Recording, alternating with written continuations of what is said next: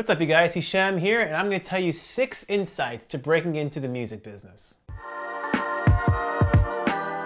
Whether you want to be a musician, an artist, or someone that helps support musicians and artists, the following tips are going to be pretty useful for you. Tip number 1, uncover the source of your passion. Look, the music industry is full of people who are passionate. Okay, that's why I love this business. It's full of people who want to be around other passionate people as well. As you're trying to break into the music business, ask yourself, why? What did music do for you, or what does it hopefully continue to do? I was the youngest of 3 siblings. I was always given music from my older brother and older sister that was always hand-me-downs, but I embraced it like a sponge. Musical instruments are floating in or out of my home, but on a more personal note too, I grew up someone who didn't have a whole lot of self-confidence. I was picked on a lot as a child. It was music that always kind of gave me my first real feeling of self-value, self-worth.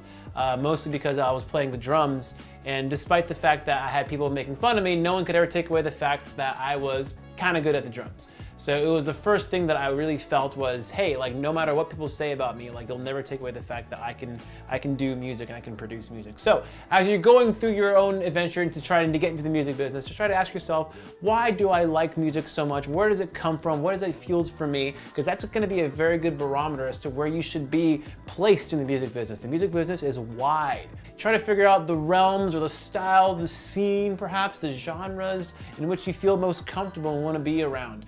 It could be on the major label side, working with really, really big artists and their publishers and their A&Rs and, you know, the celebrity side, if you will, of the music business, or it could be on the other side, the alternative side of music, maybe the more niche genres, the more specialty areas. Either way, if you're a very passionate person and you care and you're someone we want to work with, frankly, there's room for you in the music business. So uncover the source of your passion and try to spend a lot of time as to where you're coming from and therefore where you want to go in the music business.